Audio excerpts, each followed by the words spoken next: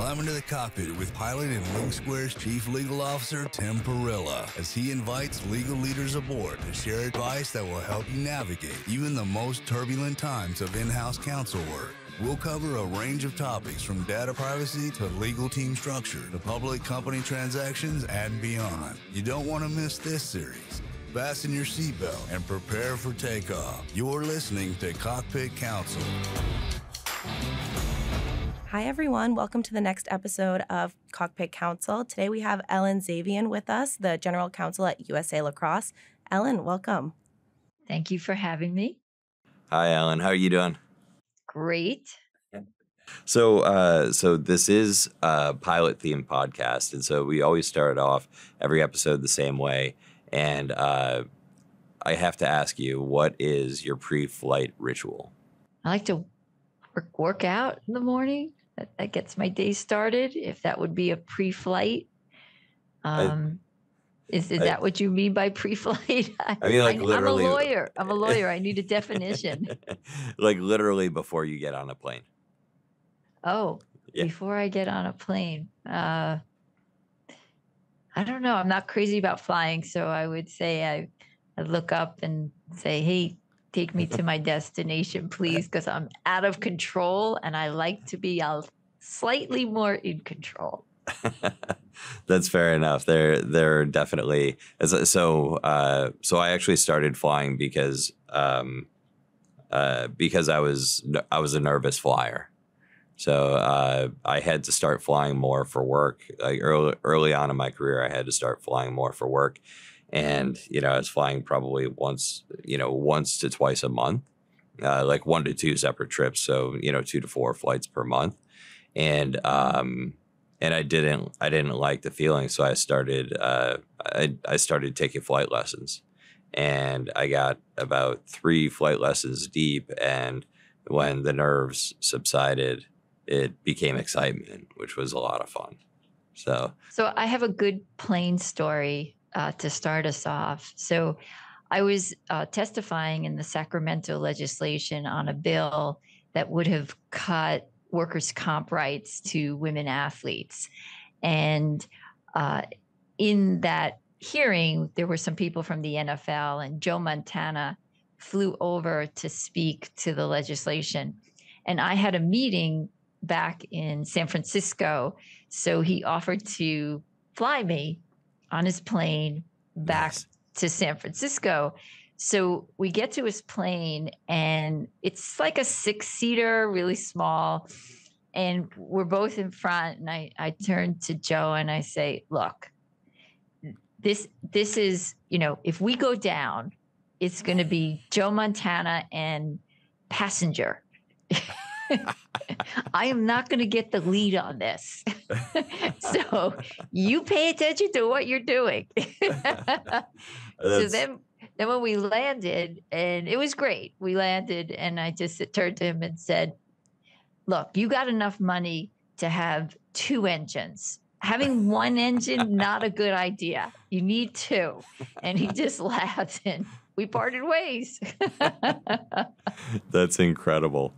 That I didn't realize that Joe Montana was a pilot, but that's awesome to know. I would have said the same thing to him. Definitely, personally, I feel better flying a twin engine than I do a single engine. But now with some of the singles that they have, there's a lot of them are really, really dependable. And then there are certain makes and models of planes that actually have a parachute that you pull, which is pretty interesting. So let's talk a little bit about your career path. You've got an incredibly interesting career path. Would love to have you walk us through it. Beginning to today. We'll do the fast version because I don't like talking about career paths, but I do think life is just a journey, and I don't really focus on the end goal. I try to focus on the journey itself and be super present at the moment. So that's sort of where I'm at. But I am determined. I've been told at my high school reunion that none of my friends were surprised by my career path because apparently I was quite motivated in middle school and grammar school. which I did not remember. But I think for the most part, it's about building my pie. And people will look at my career and say, oh my gosh, she's just in everything. And what is she doing? And I just look at it as I'm building my pie, and I'm a whole pie to start with. And how I divide that pie up is my choice. And there are common ingredients in each slice of the pie. And so I like to think of myself as fairness, and the theme of being your David when you meet Goliath is really who I am throughout my career.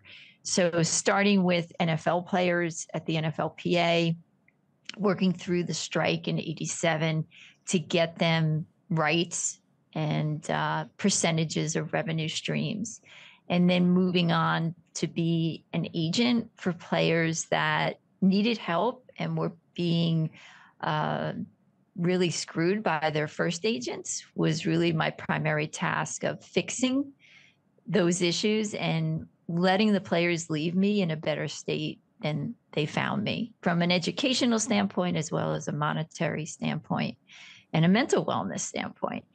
And then moving on to X gamers, so inliners and BMXers and skateboarders. Yeah. And so they hired me to represent them on their images with Disney, ESPN in the X Games. And as they said, Disney had a suit, they wanted their own suit. So I was pretty excited about that, because my first part of my 20 years in the career, I was a woman as an agent. But the X Gamers in 2000, really made me realize like they could care less what my gender was. I was just wearing a suit. Prior to that, in '96, I should go back in order, I represented the women's soccer and softball players in disputes with the USOPC, as well as the Soccer Federation. And Nike was somewhat involved as well, because they had invested money in the teams. And they were gaining rights and created the first collective bargaining agreement for female athletes in the Olympics, and pregnancy leave clause was part of that collective bargaining agreement. Did their World Cup in '98 as well agreement, and we created group licensing, which I took from the NFL Players Association and my days there. And then I would say after the inliners and X Gamers, I moved to breakdancers. So I had a child in 2005. So after the action sport athletes, I moved on to having a child, and my child went into breakdancing. And then I realized this is a great sport that could meet the mission statement of the IOC. And after a presentation to one of the breakers, my son's teacher, I said, let's move this into an association. Let's start to organize it. And Red Bull had already started organizing events. So I thought there needed to be a player's side to it.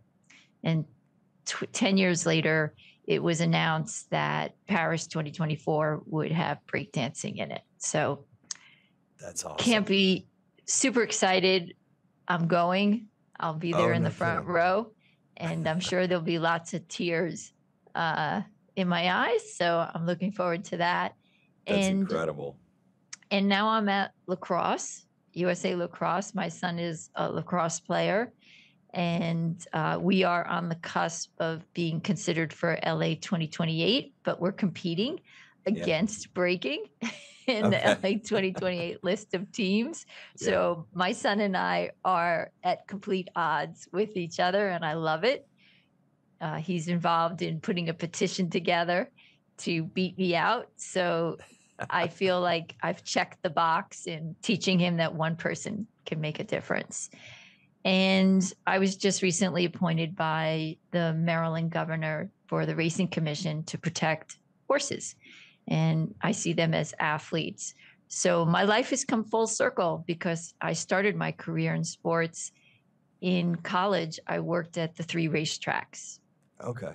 And my degree's in marketing, and I was really, really learning quite a bit from the woman that did the marketing in the infield for the Preakness.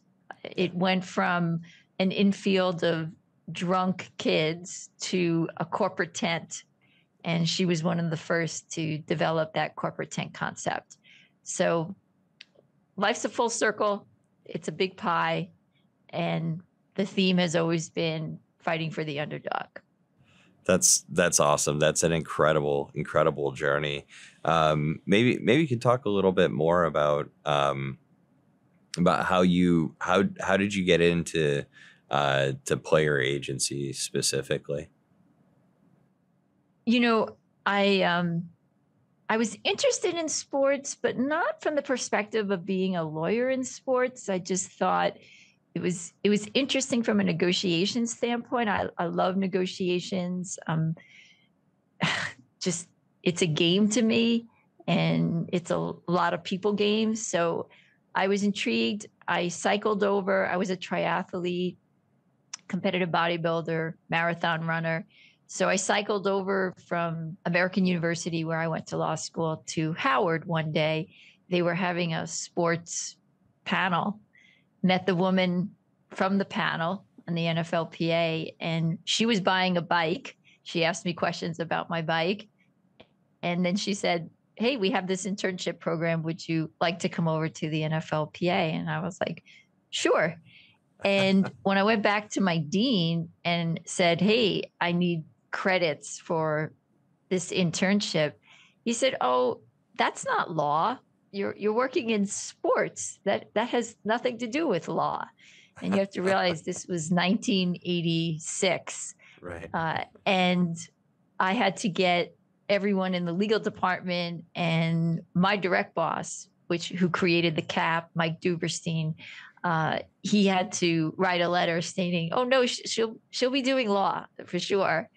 And so as I started helping the agents in the agency department to negotiate their contracts, I would put together their package of what they had to go into with the room. I realized that, one, they weren't that much smarter than me. Two, I had access and knew how to do research probably better than them at some point. And then three, I really got a lot of phone calls from players who agents were screwing them over, and they were calling me to represent themselves. And I had a player that said, if you leave, when you leave, I'll come with you. And That's awesome.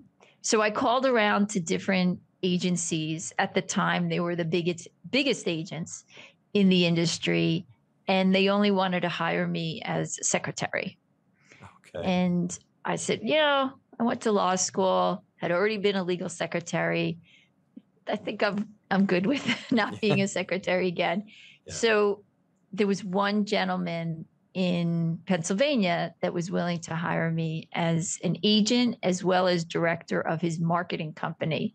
And he had players mostly from Penn State. So we began to represent the players together. And then I went out and recruited. Soon after I started, one of the partners assaulted me. And so I decided after a year that I needed to go on my own. So I went home and I said, "Dad, I'm ready to go out on my own." And he went to the basement, got a door, 2 filing cabinets, and made me a desk. Nice. Got a phone line, and started my business at 26.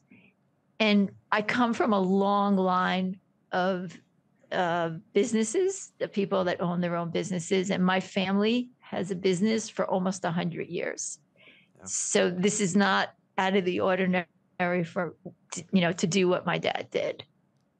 Yeah, it's in the family line, right? It is. My Sundays growing up were surrounded by relatives that started the bank, owned the stationery store, the gas station, the plumbing store, the bike store, and the conversation around my table. And they owned the building they all lived in, so they were property owners. So I have no idea what it's like to sit at a table without discussions of business and politics. But now I know that's quite odd. I didn't know that at the time. Well, that's an incredible background. I mean, one of the things that we talk a lot about here on Cockpit Counsel is our audience is, in-house attorneys and folks who, maybe recently made that transition or thinking about making that transition. One of the things we talk a lot about, though, is how to best transition and what are some of the challenges to transitioning in-house from a law firm role. It sounds like having that business background for you, this was just like second nature to have the business lens first. Well, it was interesting. I was a business major, marketing and management, and that was very unusual for someone. I finished my undergrad in 3 years. I really wanted to get to law school, obviously. But a lot of my friends in law school were poli-sci. And I remember having a discussion with my mother on my major in college. And she said, "What are you going to do with poli-sci if you don't go to law school? Like, what the heck do you do with that major?" She said, "Everything's a business. You either selling yourself or selling an idea, and now that you know my background, that's not surprising." And so I took business classes. And at the time, I met with some judges when I was entering law school. And I said, should I get my JD MBA? It was something new. You could do it jointly. And I think they were old school judges. And they said, "No one's going to hire you for both. They're either going to hire you for one or the other." And ironically, my business knowledge is 90% of my day. Yeah. But my lens is through a legal lens. And I think one of the things that's most important in that transition is creating an environment when you get to a location where the non-lawyers in the community and your colleagues at work feel comfortable. They see you as a lawyer, but you have to speak their language. Being a chameleon is really critical. I spent the first 6 months here just creating a trust and listening. And I know that sounds odd. I should have touched down and hit the ground running and created policies and governance and all those things, but I didn't. I just began for the first 6 months just answering their questions, helping them out. And now in my second year, I'm moving towards creating those governance documents that were well needed in the organization. And so being a little bit more patient with the people around you can go a long way. I would also say I worked at the Association of Corporate Counsel. So I had 50,000 in-house counsel membership around me, and I learned quite a bit. And if you want to be an expert in a particular area, you have to be in-house in a very large department because then you would have a niche. But for me, I wanted to be a sort of jack of all trades, master of none. Yeah. And you have to be willing to lean on your colleagues and trust their knowledge because they are a niche knowledge. Yeah, absolutely. I think about in-house practice as very much as separate and distinct of a practice as IP, IP like patent filings, right? An IP attorney is from a class action litigator. Like it's like very, very distinct, and the skill set that makes you successful is pretty different, right? And it's kind of like being a lawyer and being a good one, a competent one, is just sort of the entry, but where your real value is you become an expert in the organizations. And to hear you say that you spent the first 6 months learning the organization and building those relationships, it's no wonder you're as successful as you are. Like that in my mind, that's more than half the battle. I think that's the primary purpose why you're hired, is to build those relationships and grow that expertise, and be that person who can speak the language of the business itself and can articulate the means and ends of the business. It's an essential part of the of the practice area, I'd say. So I think, being that chameleon and developing skills that not necessarily make you the smartest person in the room shouldn't be your tone of voice.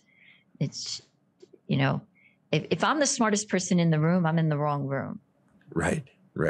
Let's talk a little bit about some of the other things that you're doing besides USA Lacrosse. You're a professor. You've got a couple of different journals, blogs. You also have a podcast. Would love to learn more about all of that. So I've been a professor at GW for 30 years, but during that time, I've taught at various law schools, AU, my alum being one of them, and I've taught for the State Department in Cyprus, for the embassy in Cyprus, on negotiating for high school. And during the pandemic, I taught 8th graders online on how to be an entrepreneur. So I think the key component for me is, first of all, my mother was a teacher, and I think we're all teachers, and we should all take that responsibility. That I often say to people, my tombstone might say the first female NFL agent. It now might say helped get breaking in the Olympics. But what I really wanted to say is she paid it forward. And when I said that to my students, the last class this semester, one of my students said, "I think you just need a taller tombstone, Professor Zavian. You can have all three." And I love that. And that's what I love about students. They're fresh. They push you. You've got to know more about things. So I jump into AI. I jump into esports. I jump into, gaming, because I need to teach it. And that's what it pushes you to be not just enough. I just need to know a little bit more than them for the class. But then I have experts come in and I learn from them as well. And so what teaching has provided me is the energy for the next generation. I get to pose the questions that they will have to deal with, whether it's transgender athletes or LGBTQ issues in Title IX. And simultaneously, I get to learn myself. And, my dad's 93, goes to work every day in New York City, and he always is learning. During the pandemic, he taught himself a completely new trade. I mean, at 91, he taught himself something new. And that's what I've been around my whole life. And if you're done learning, you might as well get off the train. Yeah, exactly. So I think we have a couple of questions here. Alyssa, you want to jump in? Well, I guess the obvious one is that you must have amazing time management skills. So what does a typical day look like for you? And do you have any tips for listeners? Well, I was a ballerina for 14 years. So people ask me what was my greatest sport, and I say ballet. I think it's just the discipline. And I get up at 5:30, I'm out the door, and I crash around 9:30, 10 for sure. I don't know. I'm worried about this next generation on time management. I tell my students that that seems to be something in the last 3-4 years because of the pandemic and not having to travel, and you can't put in time to travel. I'm worried about time management for the next generation, but somehow it seemed to work for me. And the other answer I would say is I have an incredible amount of energy. My mom had a lot of energy. My grandmother had a lot of energy. It's just part of me. And I see it in my son. People always say to him, you have an incredible amount of energy. So it's just DNA. I love that. Okay, another one relating to how you spoke about being on the cutting edge. So how do you think technology is changing the role of legal professionals? So I think the legal profession needs to embrace the technology and AI and find the nuances of where they can provide uniqueness to that. So AI only knows what it knows and doesn't know what it doesn't know. And so where you fit in that doesn't and know is going to be critical. I look at my son and he's trying to pick a profession, and law might be his ultimate profession, not sure. But how his skill sets need to be different than mine because of the technology. And so he's looking at behavioral science and how the mind works. And I think that will be a critical component for an attorney moving forward, that we are still human to human and we are still negotiating with humans. And what does that mean for the legal profession? We may not write the contract, but we have to get the two people in the room on the same page. And that's going to take a skill set that you need to develop. Absolutely. And then another one is, what is the number one thing you look for when you're hiring somebody? I look for three things, and nothing has to do with their knowledge on a particular topic, which is terrible to say. I look for passion, organization, and the ability to communicate well and listen. Part of communication is listening. And I don't see my team as working for me. I always look at them as they're working with me. Yeah, that's a great philosophy, and I couldn't agree more. I know when I've built my teams, I built the legal team and government affairs at DraftKings, built teams here as well. It's always been, are these people hungry? Are these people motivated appropriately? And are they good people that you want to work with, who can not only get the job done, but like can communicate and be effective in their communication across different types of people, right? So when you're working in-house, my entire career has been in-house, but when you're working in-house, you have to recognize that you're not dealing with lawyers, and you have to deal with people in a little bit of a different way, and bringing a certain amount of empathy to the conversation and to the way that you approach the practice. I mean, one of the things my mom used to say when she got to a new school is she wouldn't go to the principal first. She'd go to the janitor, because she needed lights, desks, and chairs. So I sort of take that on from her. That's awesome. That's awesome. Well, Ellen, thank you so much. Really appreciate your time today. It was awesome to get to know you, and I think maybe we should have another episode where we get deep into practicing in-house with leagues, and maybe even talk a little bit about fantasy sports and sports gambling, which we didn't even touch on. But that'd be a great conversation. So, well, I had a great time. I very rarely talk about in-house, but I will say this to everyone that is looking to get into in-house. It's about your network and developing that network, demonstrating your skill set, and letting people know that you want to go in-house, because a lot of people think you're happy wherever you're at. And I think we don't do enough of letting people know that that might be your next step in the next journey to in-house. So I feel very fortunate. Thank you very much for having me. And I look forward to listening to other podcasts on your channel. Awesome. Thank you so much. Really appreciate it. Thanks everyone for listening to Cockpit Counsel. Be sure to like and subscribe.